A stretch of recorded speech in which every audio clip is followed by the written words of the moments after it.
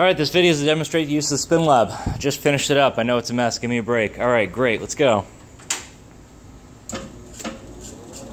Turn it on. Blue light indicates the load is high and it's in sort of a wake-up.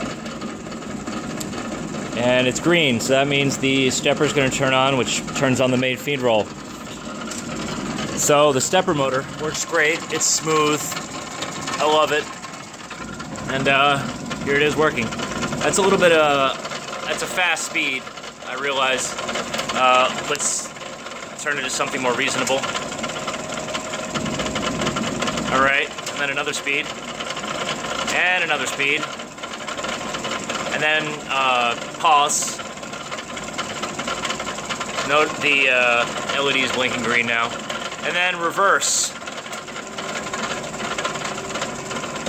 Alright. Now, let's turn the machine off. Light turns white, indicates that I can't open the door.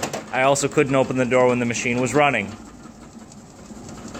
When that turns off, because that's slowed down enough, I can open the door. Great.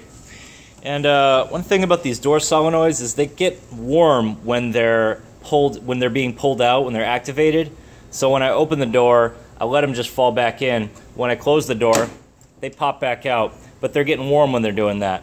If you leave the machine on too long, and the power supply is running, the fans are running, and you just left all the controls on too long, there's a timeout to where it will let those go back out, and it will just sort of shut down the controls and give you a trouble light indicating you're an asshole and you left the machine on.